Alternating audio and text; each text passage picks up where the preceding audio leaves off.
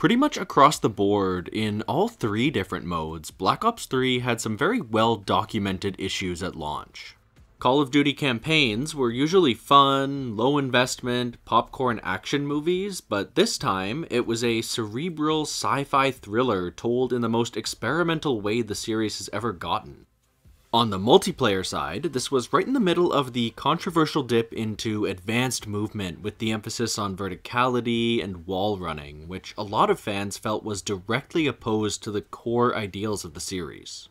It was during this game's life cycle that the Infinite Warfare trailer came out and became one of the top 5 most disliked YouTube videos of all time, just because it showed that there would be jetpacks again. That gives you a pretty good sense of how the community felt about the game that they were currently playing. And then, of course, most relevant to this series was the zombies situation. The Giant was locked behind the season pass, and even if you had it, it was seen more as the remake that it was than a truly new experience. The only actual launch map was Shadows of Evil, and even players who praise it as a masterpiece today will usually admit that they were pretty put off by it at the time. Every single thing on the map was complex and hard to pick up without using external guides, even down to the basics like Pack-a-Punch. So, a lot of players tried the only thing that was available to them on launch day, and bashed their head against a wall a couple of times without making any progress, and then just wrote off the mode entirely. And, even worse for a lot of people, the setting and atmosphere had shifted dramatically away from its trademark, grounded, post-World War II alt history. Shadows of Evil dropped any hint of those Der Riese roots and went all in on being a story about Lovecraftian old gods and aliens from other dimensions. The fact that there was even a new cast of characters there reminded players of the launch of Black Ops 2. Transit and Die Rise also dropped the fan-favorite Ultimus crew right after they'd had a very successful map in the previous game, and we've already talked about how poorly that change was received the first time. All this is just to say, fans were worried. In almost every way, it felt like the mode was straying away from what made people fall in love with it in the first place. The developers obviously saw this, and they needed to find a way to start rebuilding that trust with the fan base to make sure that people didn't give up on Black Ops 3 before it had even gotten started. So, the first DLC map was Der Eisendrache, a map that was almost reverential in how many references it had to the history of the mode. It was kind of the prototype for Revelations, with it being a highlight reel of elements from a bunch of different fan-favorite maps. In that map, it was meant to be more of a celebration of the history of zombies, but here, it was more specifically intended to remind fans that this was still the same mode they fell in love with. That if they would just stick around and trust the developers, they would respect that foundation that got us here, while still building on top of it and giving us something new. I should never have trusted you, Richtofen. Never. The appeal to nostalgia started with the aesthetics. Like in Shadows, the setting was a cross between two elements that were so different that when they were put together, they felt very new. Unlike Shadows, this time they pulled those elements from things that had already worked in past maps, so that they didn't feel so jarring. The base layer was medieval fantasy, which had already been tried and tested a bit in Origins. They really pushed the envelope here though, with the whole map taking place in a reconstruction of a real-life 11th century castle that was decorated with stone statues of knights with swords and shields, and stained glass windows with mythical beasts on them. The wonder weapon was a time period appropriate bow and arrow, and you got it by interacting with fire-breathing dragon heads. Then, grafted on top of that was something even more nostalgic. In the lore, Group 935 took over this castle as a research base, so we got the return of that classic Der Riese-style science fiction. There were bodies of World War II-era German soldiers, and those retro-futuristic pieces of technology like the phosphorescent screens in the control room. The teleporter that was in the lab was a one-to-one replica of the one from Der Riese. And there were also the more grounded, human touches that reminded players of characters from that era too, like the living spaces for Dr. Maxis and Sam. Even the name was a bit of a throwback, with it being the first map with a name in a different language since all the way back on Keynote or Toten. Originally, the trend with the names was to make them translations based on where the map took place, but as they moved away from the World War II setting, they dropped that around the same time. So, bringing that back here, at the same time that they went back to that old setting, was an almost subconscious way to further reinforce that idea that they were harkening back to those old days. That back-to-basics approach was, in a more limited way, brought to the gameplay too. For one, there was no gimmick to turning on power. It was just a single binary switch that turned everything on at the same time, just like it was all the way back in Verrückt. Pack-a-punching was just a matter of interacting with 3 different pads, and at each one there was a diagram showing you where to find the next one, so it was a lot like Der Riese or Ascension. Enemy-wise, the Hellhounds were back for that classic max ammo round we hadn't seen on a mainline map since all the way back at the start of Black Ops 1. Something that isn't as obvious just from the aesthetics, but completely defines it for anyone who's ever made any attempt at the Easter egg, is how much the story for the map pulls from that early era as well. It's a direct sequel / inverted reimagining of Moon, the finale of Black Ops 1. It takes place in the 40s when Griffin Station was still active and Dr. Groff was still running that moon base, so we got to play through conversations we'd only ever heard on radios before. As you go through the Easter egg, you'll play a memory game that isn't the same thing as Samantha Says for Moon, but pressing the 4 screens in sequence is really evocative of it. The Vril device that you had to charge up makes another appearance here, and so does the Moon Pyramid itself, complete with having to plug in one of its glowing soul canisters. The Undercroft has local low gravity, letting you play around with that verticality and the changes to the pace of training that it brings one more time. The very end of the Easter egg is a direct inversion of that moment from Black Ops, where this time you're launching rockets from the Earth to destroy the Moon. But the developers didn't want that Eisendrache to be purely just a throwback map. It was meant to be more of an assertion that they could synergize the old and the new, and that there was value in all of the eras. So, for example, they also pulled from Mob of the Dead even more explicitly than Shadows of Evil did. There were 3 dragon heads around the map that you fed by killing zombies near them, and they had the same fiery effect and almost the exact same animations as the Cerberus heads. Like the Hell's Retriever, feeding all 3 was how you unlocked the wonder weapon for the map, in this case the Wrath of the Ancients bow.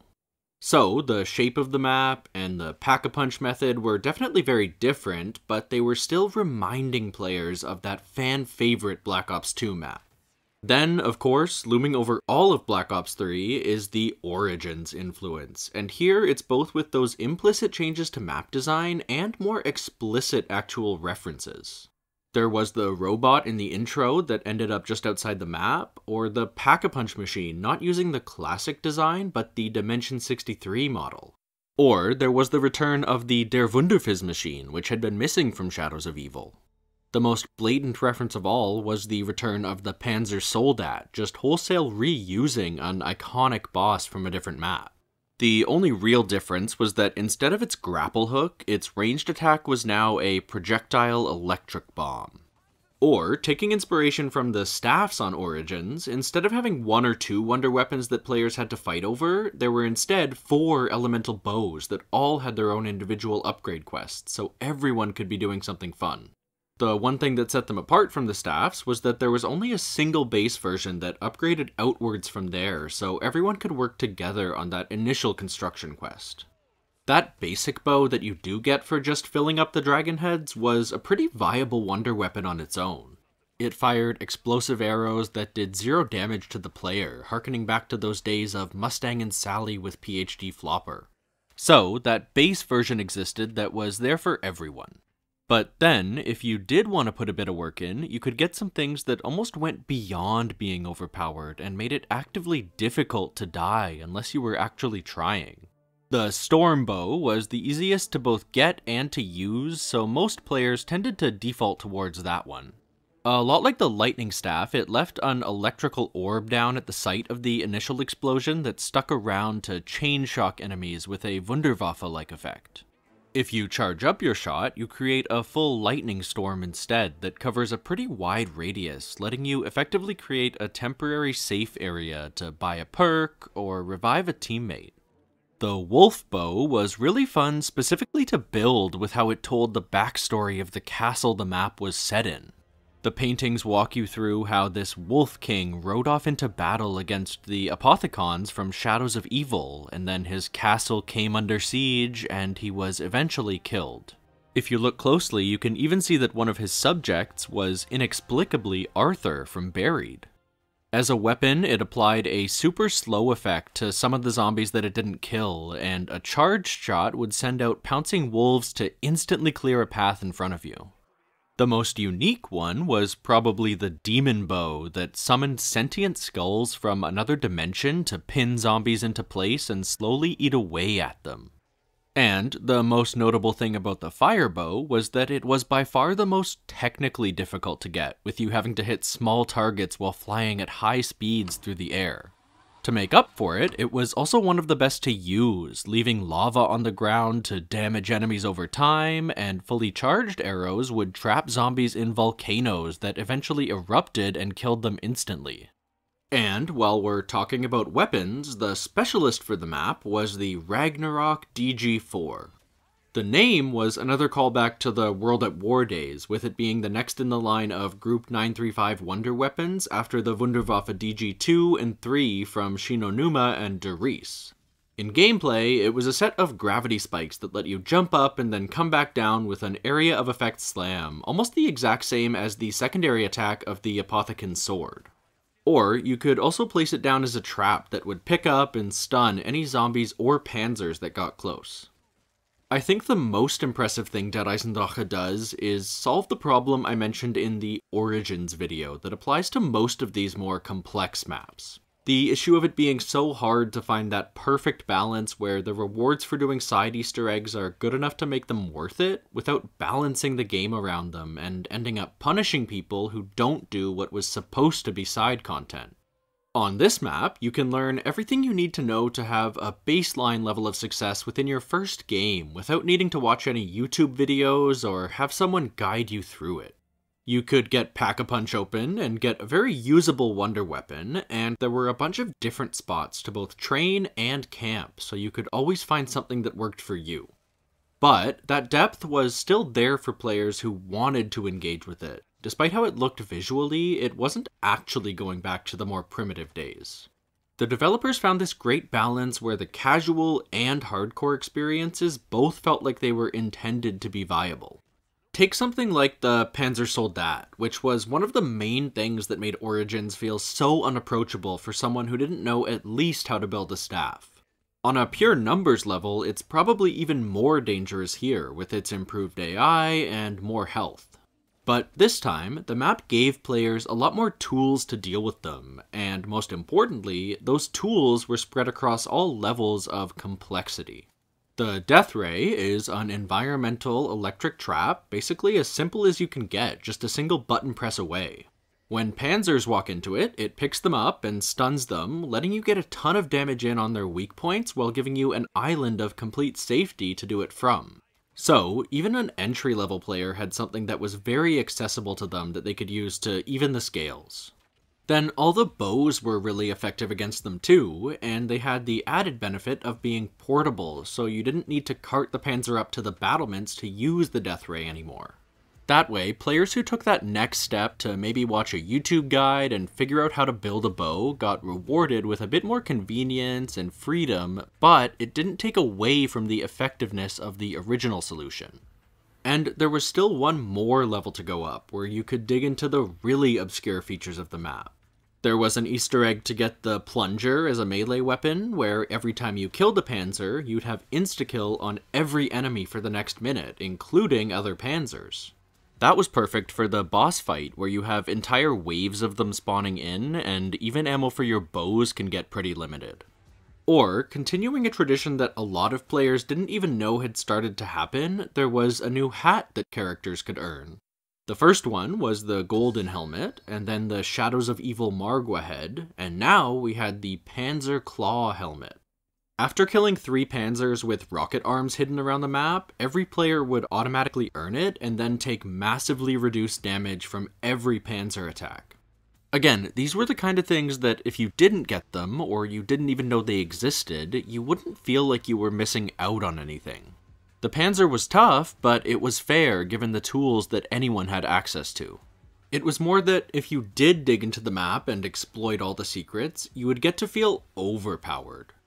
There were obviously non-Panzer related Easter eggs too, with varying amounts of impact on gameplay. There was a way to turn one of the rooms into a disco with music and a light show. You could visually reskin all the zombies to look like skeletons. On top of the teddy bear song, there was a way to get all the gramophones to play Dies Irae, which really helped with the medieval vibe. Like on Shadows, there was a way to get a free Mega Gobblegum. This time you were playing around with time travel to let a plant grow in the past. Or, by playing around with the wall running and low gravity, you could unlock a hidden wall buy for the BRM, a little reminiscent of the LSAT from Buried. And the main Easter egg is definitely worth mentioning too. All the intermediary steps are really memorable, like overloading the teleporter to travel back in time, and the steps with the moon references I already mentioned. It was also the best example of them, again, taking things from past maps, but not just blindly copying. They actually showed how they learned from those experiences by improving on some of those elements. With Origins, the staffs don't play almost any role in the Easter egg as actual weapons. Once you get them upgraded, their only real purpose is to be carted around between the site and the robots and the crazy place. You never actually need to fire the upgraded versions a single time. By comparison, on Der Eisendrache, the bows feel absolutely integral. You use them to trigger the time travel and track down the wisps, and my favorite step, gathering the souls for the Keeper, has you using them to keep yourself alive in some very dangerous areas. The other big improvement was that instead of always needing to upgrade every single staff, the only requirement here was that there be one bow per player, so the process scaled a lot better for smaller lobbies and solo Easter egg attempts. All of that led into the big 3-part finale. First, there was the multi-phase boss fight against the giant corrupted Keeper, which a lot of people call the first boss fight in Zombies. Personally, I definitely count the Shadow Man fight in this category too, but either way, these first couple Black Ops 3 maps were really where Easter eggs reached their final evolution. Their beginnings were just as collections of pretty disconnected, random steps, but now they had evolved into a more traditional raid structure with a crescendo into a big, final encounter. Then there was that in-game cinematic moment of the rockets destroying the moon. And finally, because we were now firmly in the story-focused era, it was followed up by the first of the really touching cutscenes in Black Ops 3 that started to humanize these characters who had started off as just jokes. In it, Richtofen revealed that Tank needed to kill an alternate dimension version of himself to save the universe, which was a really somber note to end off on after the multiple big exciting moments that came right before. The last thing that I think is worth mentioning about Der Eisendrache is the physical layout. Shadows of Evil used a design philosophy we'd definitely seen before, which isn't necessarily a bad thing, but by comparison, this one felt really fresh, which is great to see in its own way. The closest comparison would probably be Kino der Toten. You start with having 2 paths from spawn that loop around the very outer edges of the map. They meet back up on the other side, and then come back down the middle with power opening up that last door back to the beginning, and Juggernog is right beside that door. But here, those big map-spanning loops were interconnected by a bunch of smaller shortcuts, which, in my opinion, are the trademarks of the very best and most unique Zombies maps. There were doors that opened once power was on, simple buyable alternate routes, and also the Wunderspheres that fling you across to the entire opposite side of the map. Before they could be used, you needed to activate the destination pad, which was a really efficient way to preserve the setup process. You couldn't sequence break the progression and fling somewhere that you hadn't been yet, because you had to get there the traditional way to activate the pad for the first time. Then, continuing in the Kino comparison, there was one more completely disconnected area outside of the main layout that you could only reach initially with the teleporter. The only thing making the rocket test site a mandatory visit was that there was a pack-a-punch piece there. After you get that, you could just completely ignore it. But even though it is outside that main flow, it earns its place by having some really fun dynamic systems going on. It's a pretty solid training area, so in a full lobby when the courtyard and the Death Ray Bastion are taken, it's tempting to have someone go down there too. But every once in a while, the rocket will activate and force anyone down there into a bunker with no way to escape because the teleporter also gets locked off. So, every couple minutes you're going back and forth between low stakes, pretty wide open training, and desperate close quarters survival, which really helps to keep the game feel engaging, way more than it would be if you were permanently in either mode. Where Shadows of Evil quietly took inspiration from past maps and twisted those elements to make something very new, Der Eisendrache wore its inspirations proudly on its sleeve. It's not something that would work long-term. It would start to feel hollow and pandering if they kept leaning that heavily on nostalgia without ever bringing anything that felt truly new to the table. That's why I actually think it's a good thing that the next map was by far the most controversial one in Black Ops 3. It's good that they weren't just playing it safe and they were still taking those big risks. But, given the context at the time, with the state the Zombies community was in, and because of how well it synergized that nostalgia with the more modern design philosophies, it really worked here. All the references to all the best Zombies moments that came before, the new, memorable Easter egg, the well-designed layout, and the fun, overpowered wonder weapons. Everything was really working together to really earn Der Eisendrache's place as one of the community's most praised maps of all time.